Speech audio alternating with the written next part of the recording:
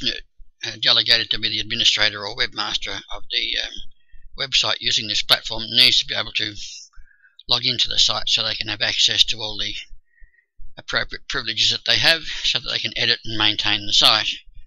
Now, the way that they do this, you don't use the members login there. That's for people who are members of your site if that appears. That's for your normal users who are members so they can see the documents they need to see, etc.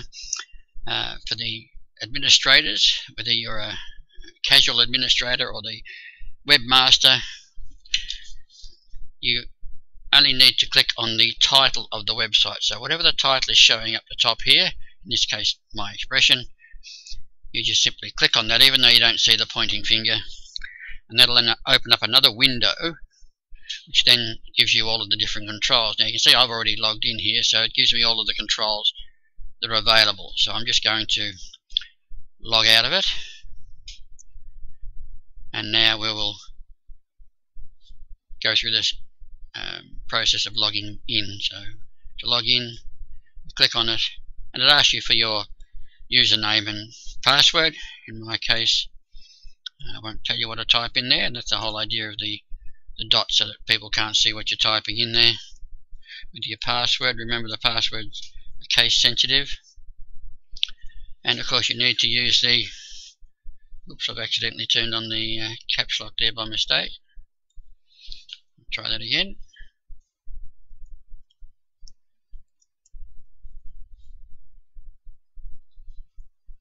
And you need to use the authentication code that you see on the screen.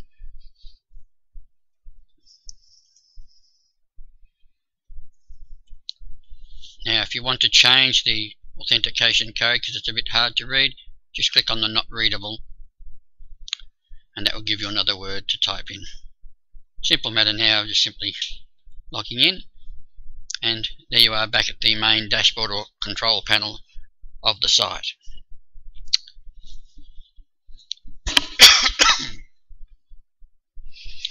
Of course, once you've logged in, you will see little indicators on the site that you can edit articles and do different things, and also add new items, etc. down the bottom here.